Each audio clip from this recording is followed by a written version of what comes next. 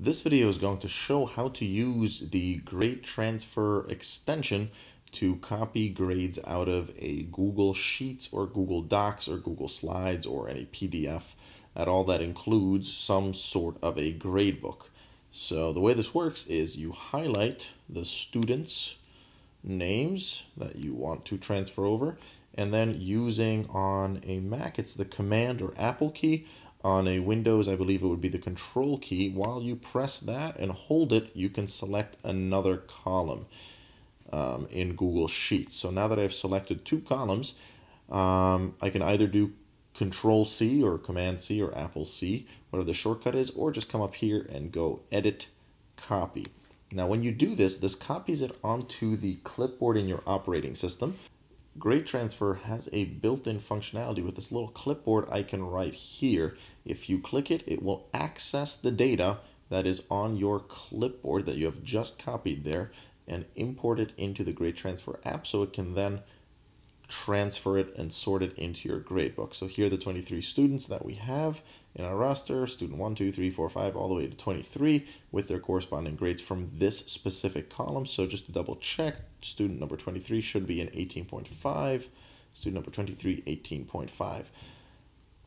Excellent. Now you don't have to select the entire column. You could select just a few of the students along with just the corresponding grades. Let me press Command here or Control if you're on a Windows and do a Control C key press on my keyboard.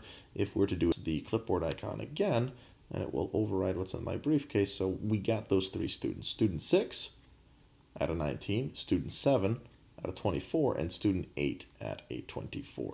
So now those are the three grades that are in my little storage briefcase that I can then take into my gradebook to sort and fill.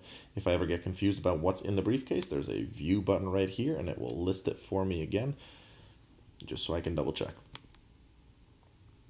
Now your gradebook might not be formatted exactly this way, which is perfectly okay. So GradeTransferer works with any of these configurations that we have here. We're just going to go through them rather quickly.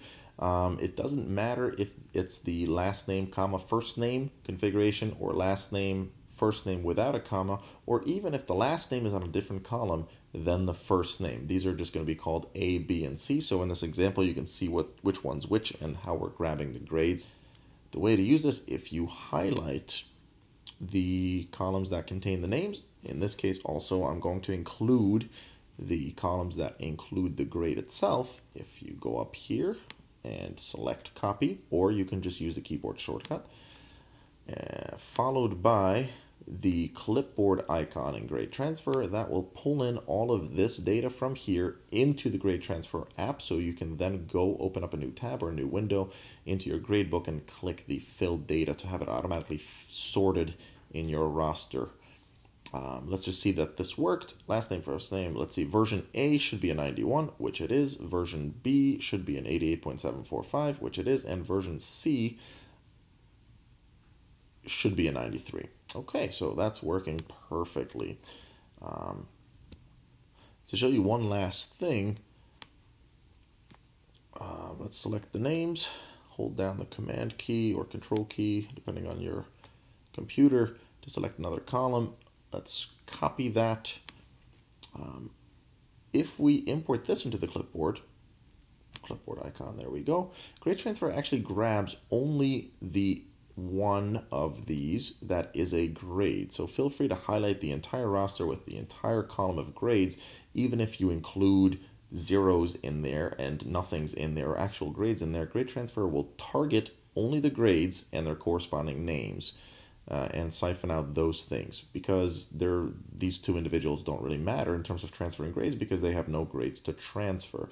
This individual has a grade of 0. They probably, I don't know, were cheating on a quiz and they got a 0 for it or whatever it may have been. A 0 as a teacher, you know, is very different from not having a grade in there yet. The same thing happens if you have text in there. So I'm going to copy. Let's look at the clipboard icon now.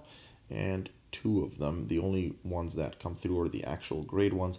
The word absent is not identified and brought into the little briefcase for us. there to transfer. So we only have the 2 grades actually come through.